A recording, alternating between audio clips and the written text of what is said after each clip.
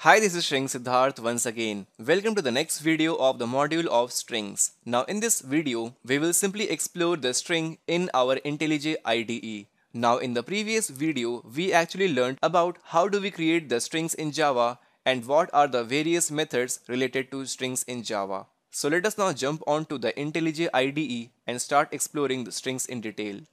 So here inside the IntelliJ IDE, let us first create a simple string object by using string space str equal to, let's say, hello. And now let us print s out str. So here we get hello as the output. Pretty simple. So to create a string, you just need to use the double quotes, opening one and the closing one, right? And in between, whatever you write will be the value of the string object that is actually tracked down with the help of this reference variable of str. And now let us try something different, str.length, and let us run our code. So here in the output we get 5. Now the string, as already said in the previous video, are actually the sequence of characters. So here we have 5 characters inside the string object. So HELLO, that comes out to be the 5 characters. So this string has actually the length of 5. And now let us try something different. String str equal to null.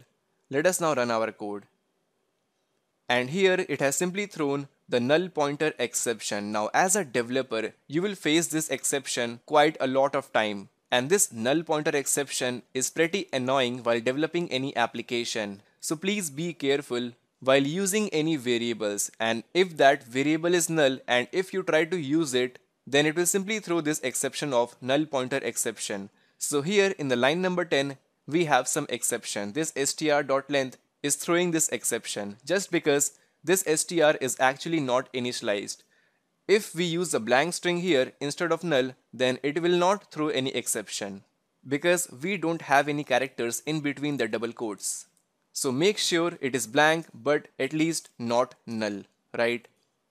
So how do we handle the null pointer exception in Java? So in that case, you have to write the if condition if in case you think that the variable might throw the null pointer exception. So if str is not equal to null, then simply execute this code, or in the else part, simply print out something that be careful, the variable string is null. So here let us print it. So here in the output we get be careful str is null. So please don't use it if this condition false, right? And now let us try something different. So here we have the string str equal to hello. Now let us define one more string of, let's say, str2 equal to, let's say, world. Fine. And here suppose if I write string str equal to str plus str2, and let us print out the value of str and let's see what happens. So here what I'm doing is I'm simply adding the hello plus world and assigning it to the string variable of str, right? So let us print it out.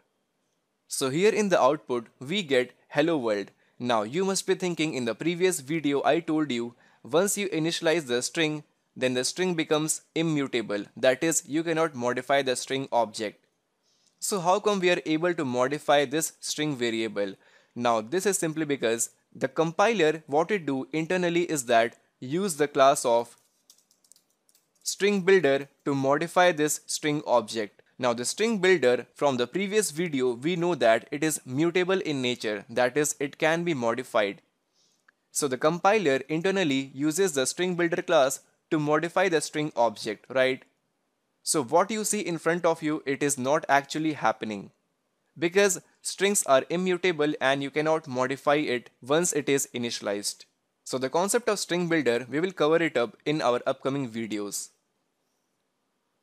So here let us now try something different. String str equal to welcome, string str2 equal to, again, welcome, and now this time let us define string str3 equal to new string welcome.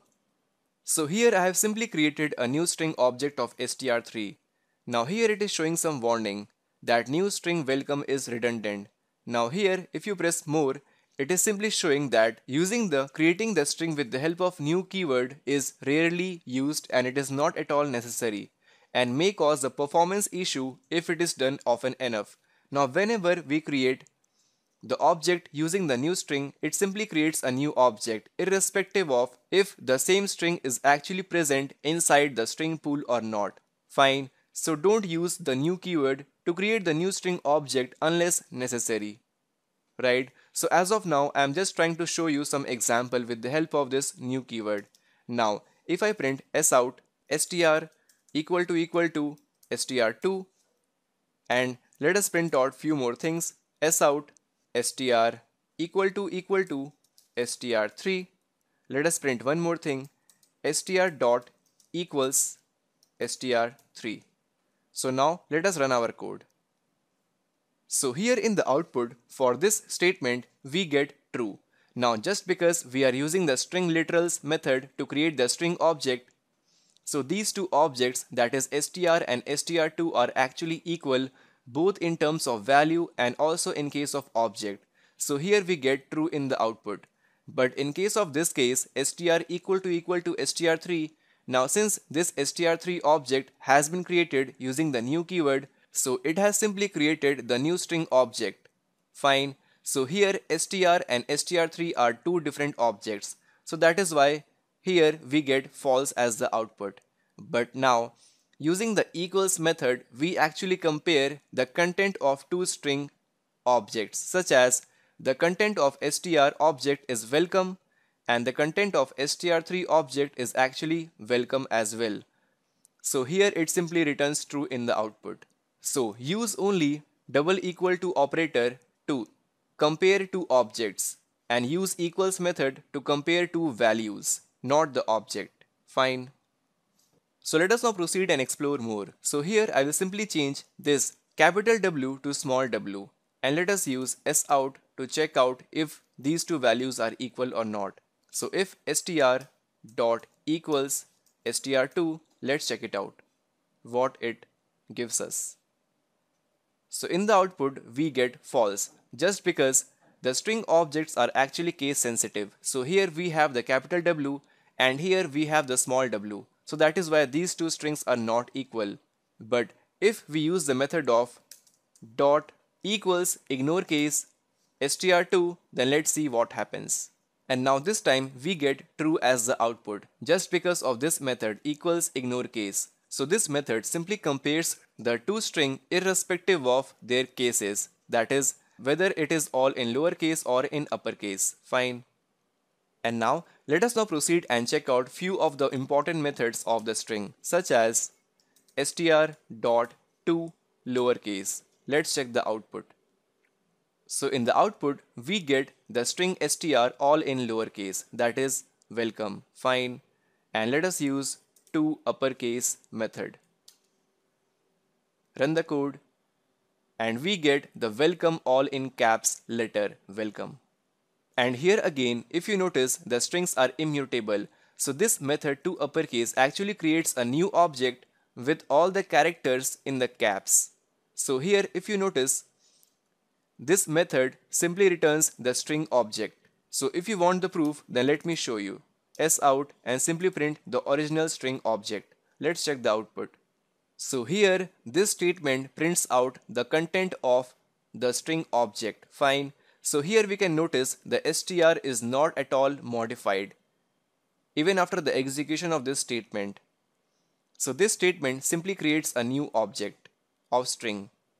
And now let us now check out the method of charAt, let's say index of 3. Let's run the code.